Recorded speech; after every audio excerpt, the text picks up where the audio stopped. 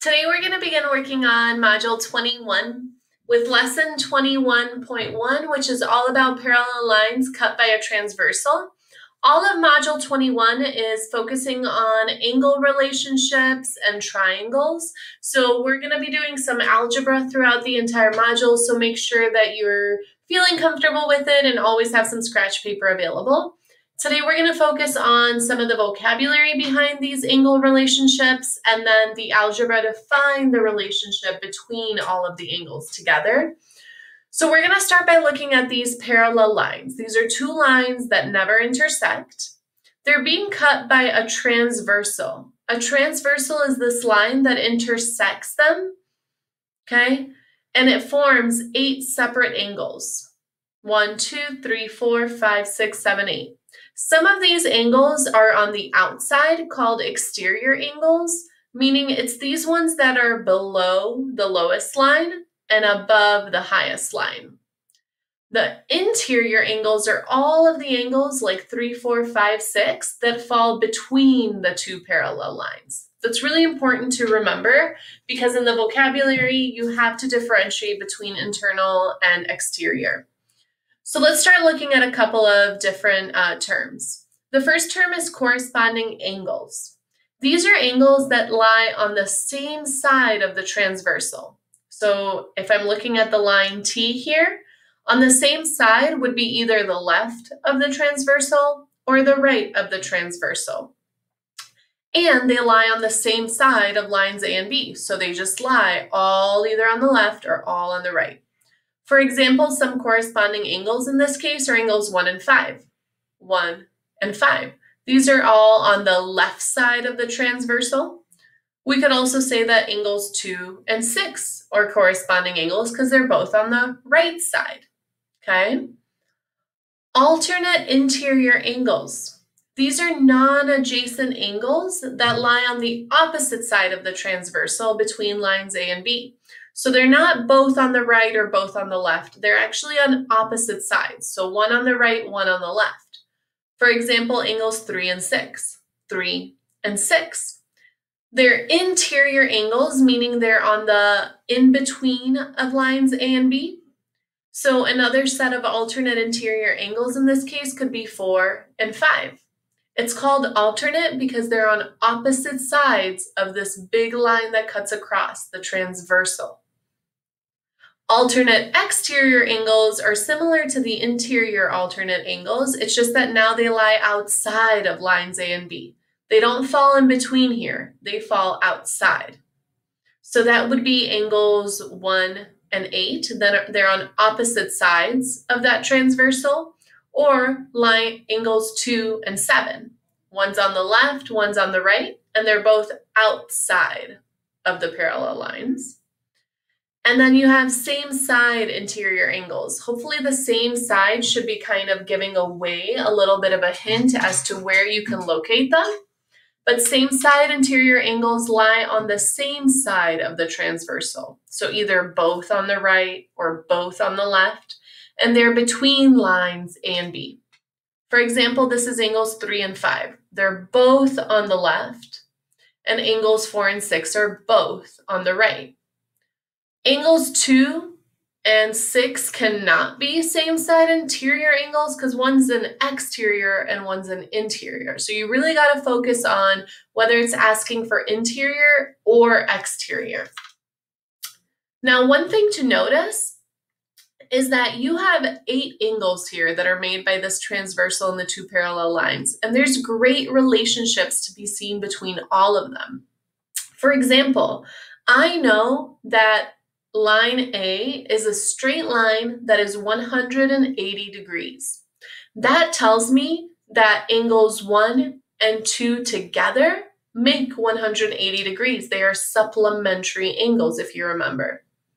Same thing with angles 3 and 4. Even though they fall below the line, they're still 180 degrees together because if I erase angles 1 and 2 and everything else, I'm only left with this line A and angles 3 and 4 that together should make a straight line, 180. Okay?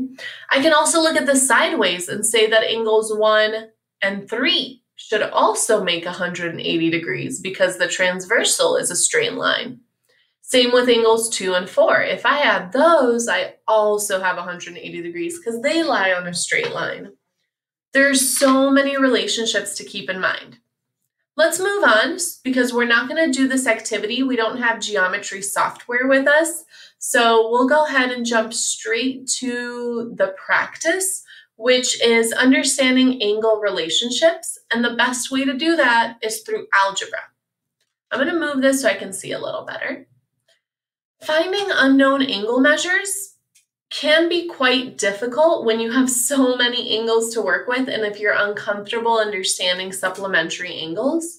But it's very doable if you know how to work with algebra and how to just create relationships. So if I wanted to find the measurement of angle 2, when the measurement of angle 7 is 125, I need to look at the relationship between angles 2 and angle 7. So let's take a look. Angle 2 is here and angle 7 is here. If I think about my vocabulary, these are alternate exterior angles. And I need to understand their relationship. Because they're exterior angles and they're alternate, meaning on opposite sides, they are actually congruent. The measure of this angle 7, this obtuse angle, and the measure of angle 2, this obtuse angle, are exactly the same because they're on opposite ends and because they are alternate angles, they are congruent. Just like here, angle 8 and angle 1 would be congruent. They are acute angles that help the others make 180 degrees. So if I know that angle 7 is 125 degrees, angle 2 must also be 125 degrees. What would that then mean for angle 1 or angle 8? How much would angle 1 or angle 8 have to be if angles 2 and 7 are 125 degrees? Well, if angles 2 and 7 are 125 degrees, and they form a straight line with these other angles 1 and 8, I would actually be able to say that 180 minus 125 is 55, so angles 8 and 1 are both 55 degrees.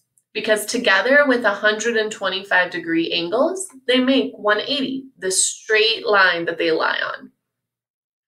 Hopefully that's making a bit of sense. Let's take a look at part B.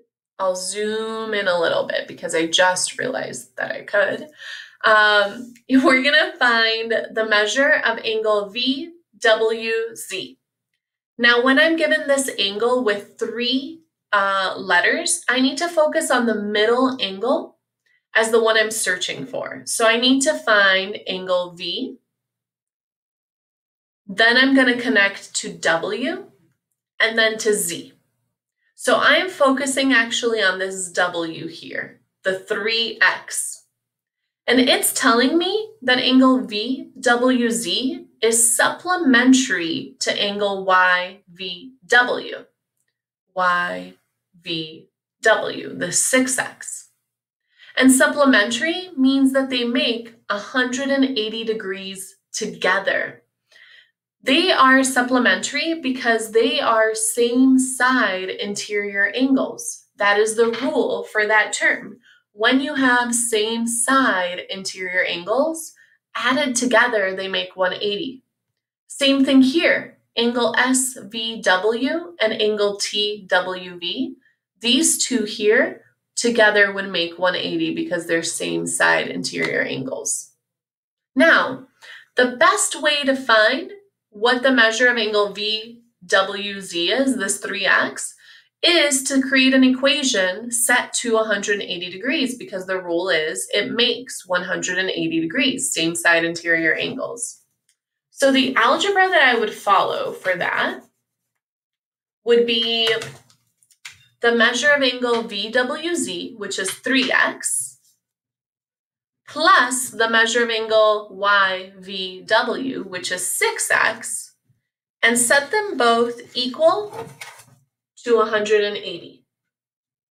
Let's go ahead and do that math together. Make sure you have some scratch paper with you. Now, if I focus on that math, okay, I am going to be able to combine like terms. In this case, that would be 3x and 6x. If I combine these like terms, I am going to get 9x equals 180. Now, if I solve for that, I would have to divide both sides by 9 because that is the inverse operation of multiplication. And I would cancel out the 2 9s and be left with x equals whatever 180 divided by 9 is, which in this case is 20. So right now what I did was figure out that x is 20. But I'm not done because the question asked, what is the measure of angle VWZ? This 3x here. I need to then plug back in x to 3x to figure out what the whole angle measurement would be. So 3x, which is 3 times 20, is 60. So the measure of angle VWZ is 60. If I wanted to take it one step further and find the 6x angle measurement, I would say 6 times 20 is 120. And just to double check, is 120 plus 60 180? Yes, meaning same side interior angles are supplementary. They should together make 180. Let's put that into practice with each of these numbers 5, 6, and 7. If you feel like you can give it a try on your own, go for it. If not, keep on this video, okay? Otherwise, just come back to us. Working with these angles can be super fun because it's solving a puzzle in a sense. So make sure you take it nice and slow and really focus on the relationship. It's very easy to understand once you get really good at the practice, or it can be very frustrating because you're missing small steps.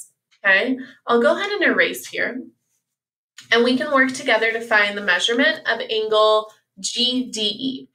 So GDE right here is 4x.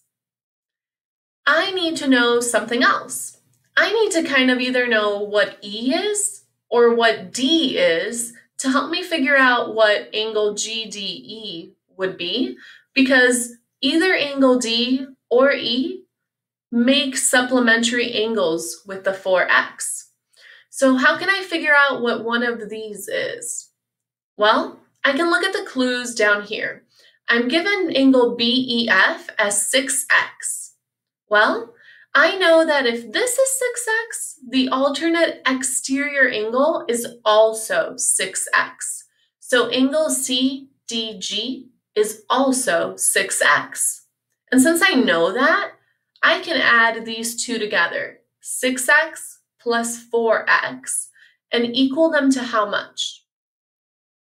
Hopefully you said 180 because together they form a straight line. So let's try that. Let's do 6x plus 4x equals 180. And 6x plus 4x together makes 10x. So 10x equals 180. So to solve for x, I divide by 10, and I get x equals 18.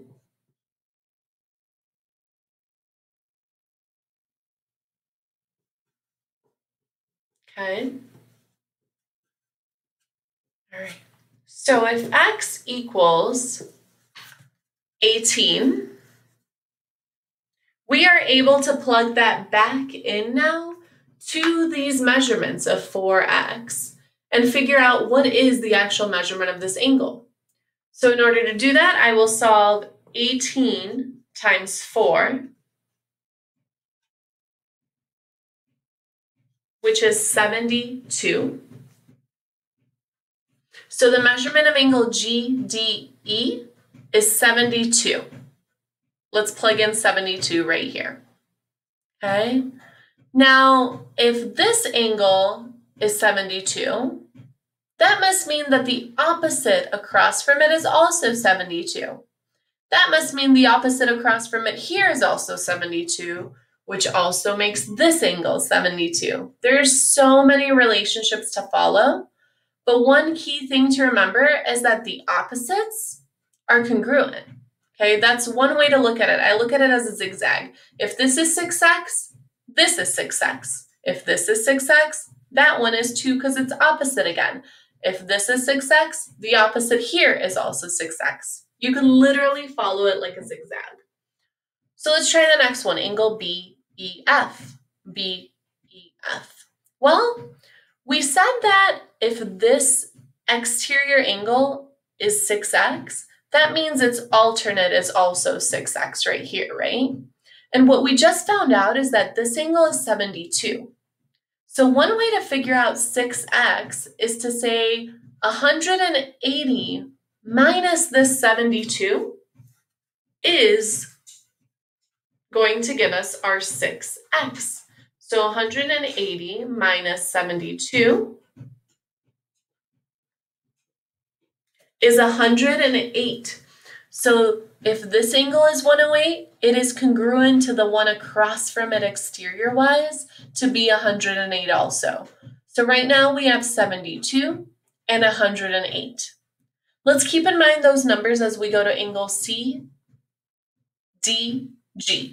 Well, we basically just figured that one out because we said this one is congruent to 6x. So if this 6x was 108, this is also 108 degrees.